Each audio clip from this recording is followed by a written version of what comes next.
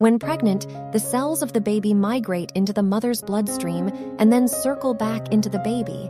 It's called fetal-maternal microchimerism. For 41 weeks, the cells circulate and merge backward and forwards, and after the baby is born, many of these cells stay in the mother's body, leaving a permanent imprint in the mother's tissues, bones, brain, and skin, and often stay there for decades.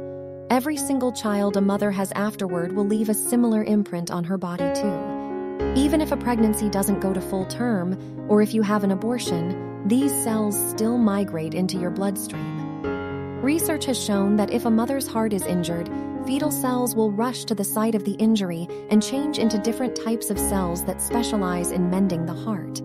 The baby helps repair the mother, while the mother builds the baby. How cool is that?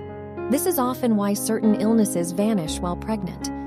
It's incredible how the mother's body protects the baby at all costs, and the baby protects and rebuilds the mother's back so that the baby can develop safely and survive. Think about crazy cravings for a moment. What was the mother deficient in that the baby made them crave?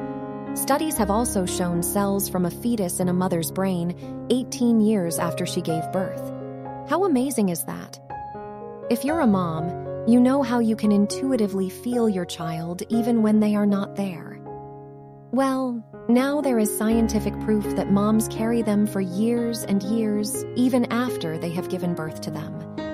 I find this to be so very beautiful.